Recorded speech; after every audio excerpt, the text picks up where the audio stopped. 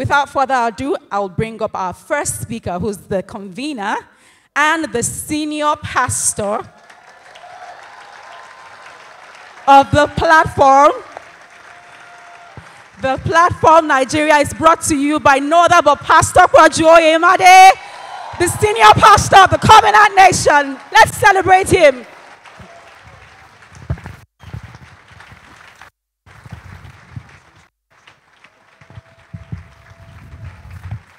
Oh, you may all be seated, please. You may be seated. I think we should move this back a bit. I'm correct, right? And your mic a bit this way. I'm right? Aha. All right, welcome everybody. I'm not a speaker. I just came to introduce the program. All right? I'm not speaking at all today because what I will have spoken on, I think it's a conversation we should have for another day. I was actually going to speak on faith, religion, and national unity as an instrument of uniting the country. What sparked that thought was that some months ago I was flying to Manchester from London. And on the flight, the plane suddenly had a very serious dip. I mean, it was really serious. One of the most, that kind of experience, one of the scariest, so to speak, I've ever had. And I looked around and people went, ooh, ooh, ooh. And the hostess also was going, ooh. And I looked at everybody and they were all Caucasians. I said, if this was Nigeria, it won't be, ooh, ooh. I'm going somewhere with this. We'll have had all types of prayers going on. Listen, and you all know this.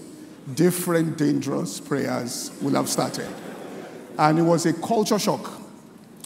Next thing, the air hostess started explaining the physics behind what was going on. I said, my people will talk about the demonic spirits that are responsible for this. Now, the point here is that even Financial Times and BBC said this about the fact that religion is one of the strongest tools in Africa. Nigeria is a religious country. You can't get away from it. And the only way you can really transform something is to start with the people from where they are. And what I was going to say and talk about was that the language of faith can be used as a tool for nation building. In fact, President Barack Obama in 2008, when he was speaking to the faith community, talked about the fact that because America back then was also a very religious country, that everybody that brought about some form of transformation used the language of faith. That even when they were going to fight racism, they needed somebody who was a religious figure because it was that language that had to be used for it.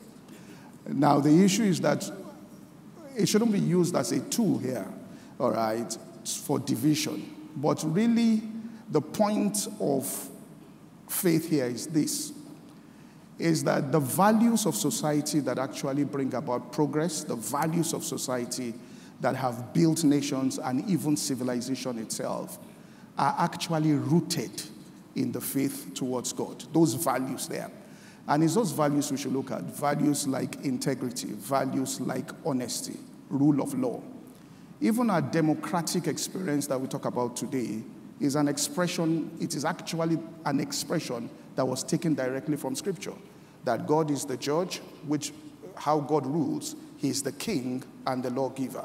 So the entire democratic experience came out of National Assembly, which are lawgivers, executive, which is, you'll find president, governors, and then the judge, which is judiciary there.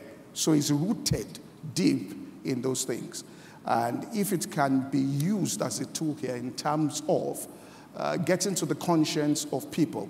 You know, I was in a country once, and I saw the detailed work that they did. And I said to myself, whoever did this kind of detailed work on this building wasn't just thinking about money.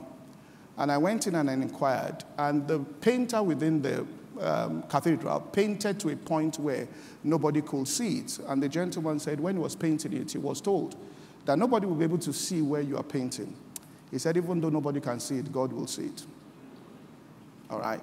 And if people can begin to think in that light there, as a tool now, be used in that light, I think it will go a long way to transform and to build the nation. But I believe it's a conversation, all right, for another day. Huh? All right, then. All right, I just want to make one major announcement concerning what we want to do with the platform. We do run, and we'll play a 1-minute video at the end of this once I get up. We do run what we call a YPB program, and that's Young Professional Boot Camp. And what we do, and it's an offshoot of platform, is that we take young professionals, about 500 or 300 to 500, depending on it, into a boot camp, and they are there for 4 days where they are trained by professionals and business people and career people. And after that, what happens is they are released and they go into the community with the training that they've had. But of recent, I feel that because the demographic of Nigeria and Africa, all right, actually it's strong with the youth. That's where the population is. And I believe that young people also should be consciously trained also for public office in terms of occupying positions in public offices there. And to that, we're going to start another boot camp that will be to train people, all right, who want to get interested in occupying public office in future. The conditions are, you must be a Nigerian, all right? Number 2, you must be under 30 years of age with proof to show that you are under 30 years of age, okay? All right, under 30 years of age. The website will be opened on the 1st of November. You can register, all right, under 30, okay? A form of test to be conducted. Between 300 to 500 people will be taken into the boot camp. We'll get best, we guarantee you this, of professionals, retired permanent secretaries, people who have worked in public service, who understand the protocol, to train the people. And then after that is done, we'll conduct another test and choose the best 30 to 50. And then after that, we'll go and meet our public officials and beg them, all right, that they should allow them to have some internship with them. That internship, let me say this here, the accommodation will be taken care of by us. The salary that they will get will be taken care of by us.